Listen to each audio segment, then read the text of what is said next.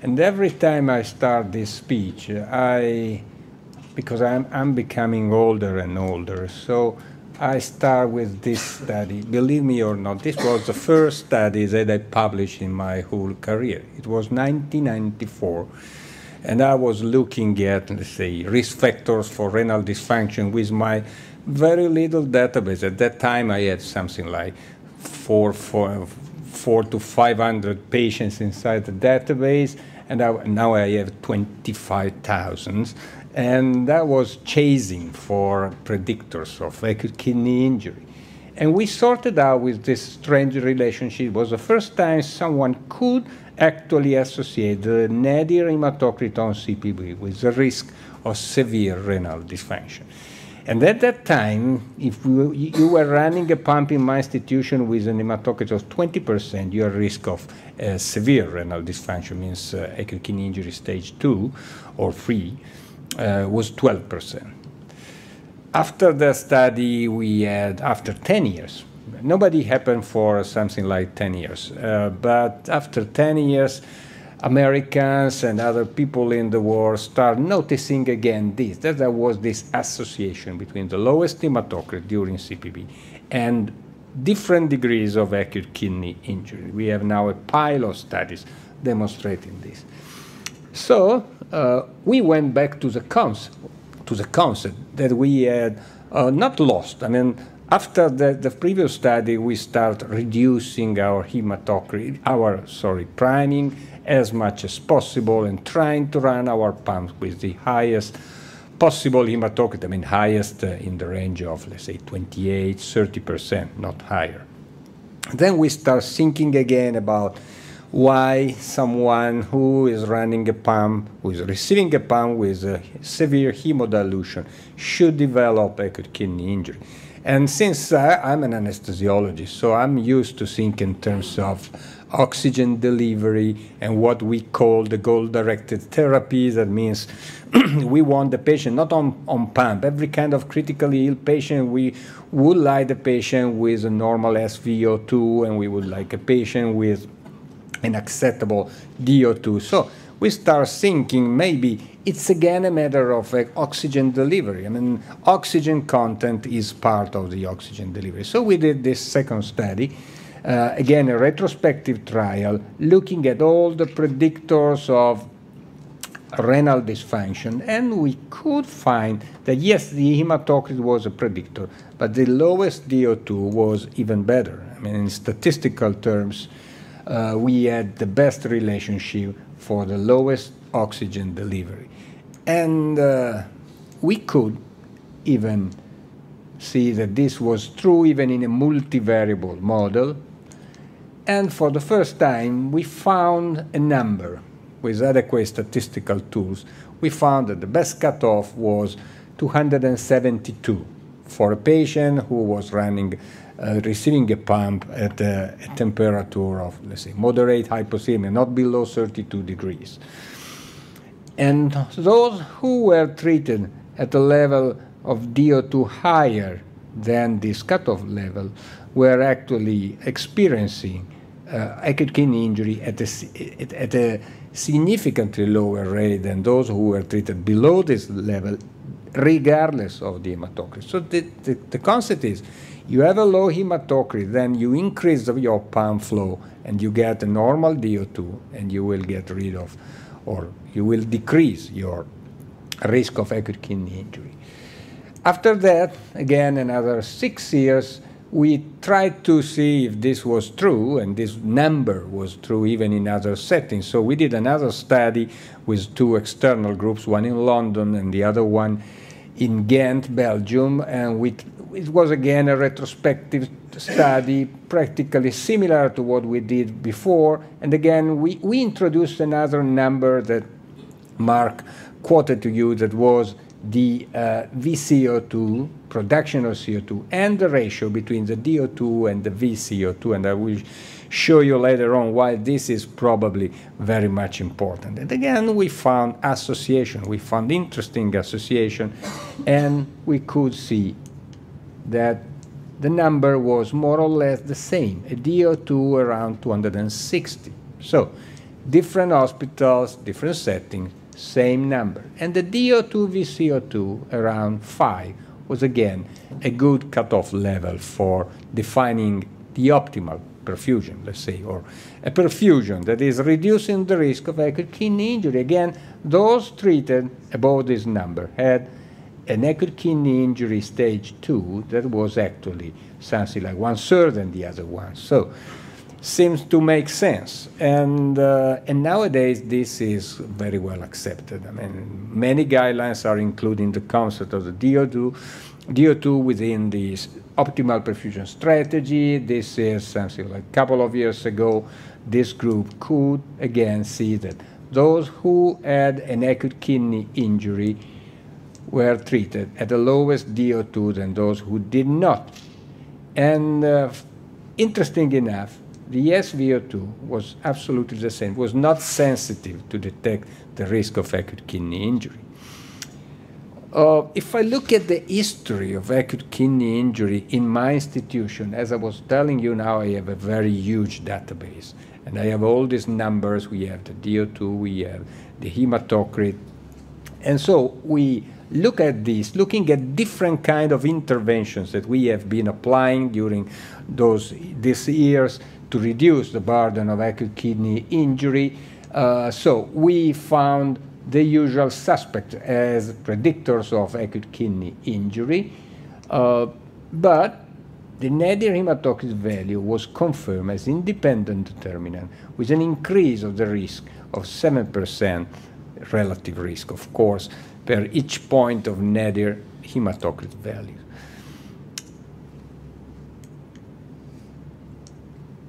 From the point of view of the, let's say, population, you see here we have something like, let's say, it's 15 or 16,000 patients divided by a couple of years. So you see, as everybody knows, age is increasing and the diabetic rate is increasing, redo operation are increasing. So it's what population is becoming more and more severe.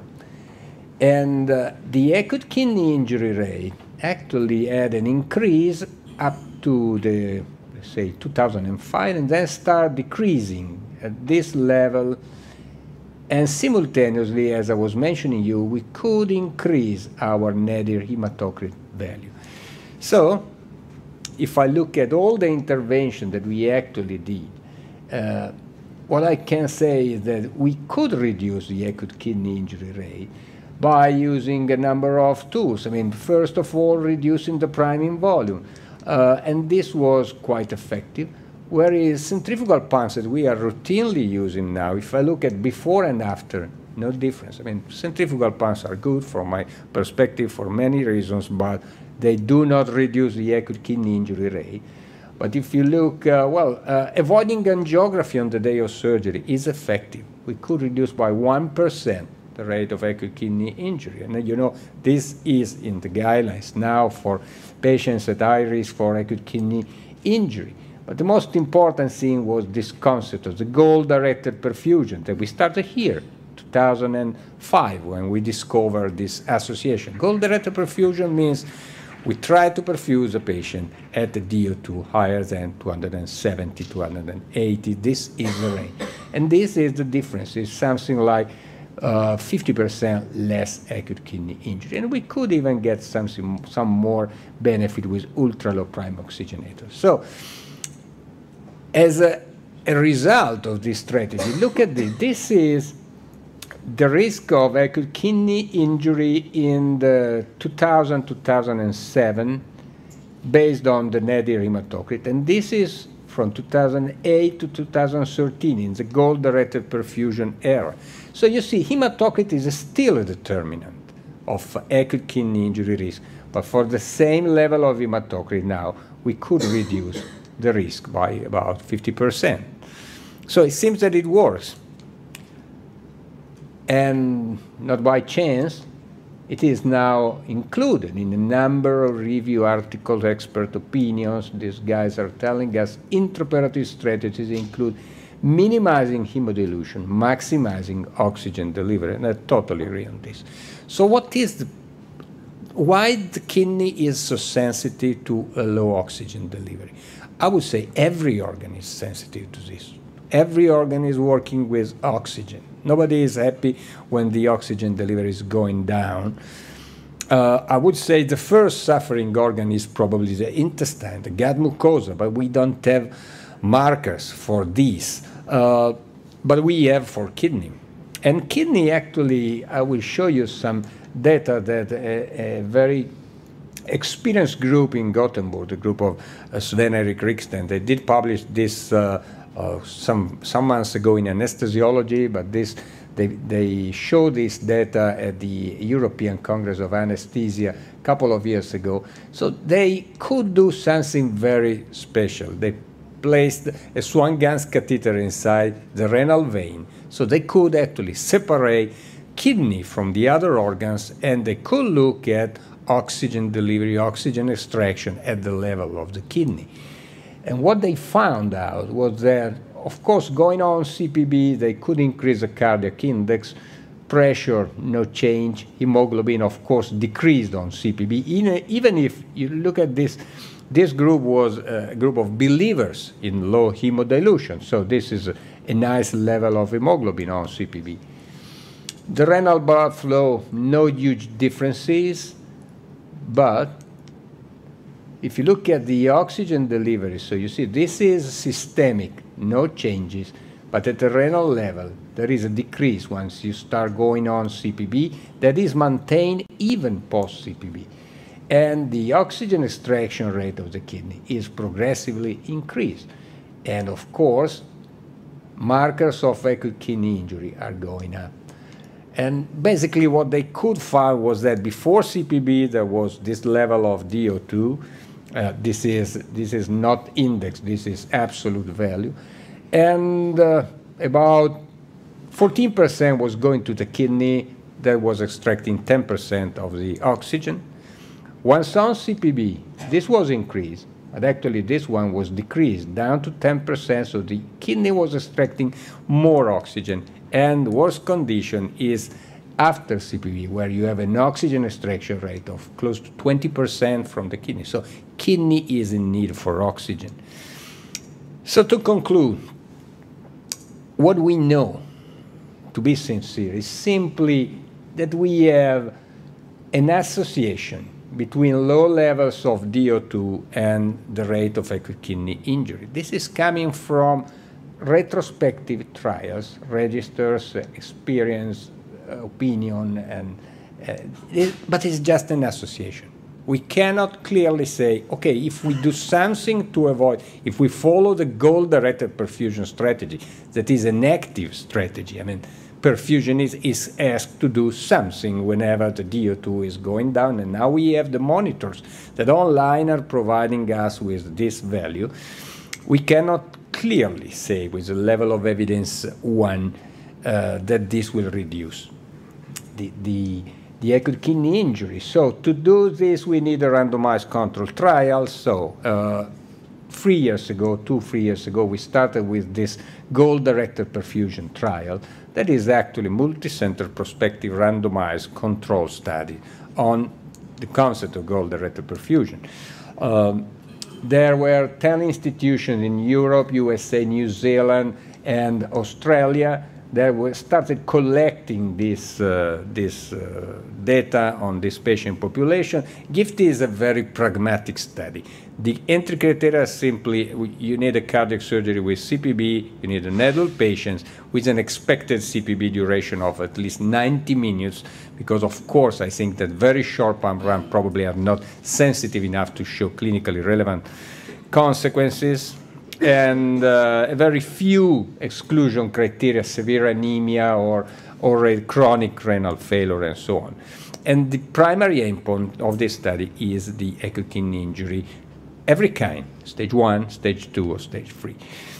And we have secondary outcomes like length of ICU stay and other things. I'll go very fast on these slides that are basically how many patients do we need. Well, if we rely on the previous study, it's not that much, because actually the difference is very high. I mean, it's something like 30% or 12% of any kind of acute kidney injury.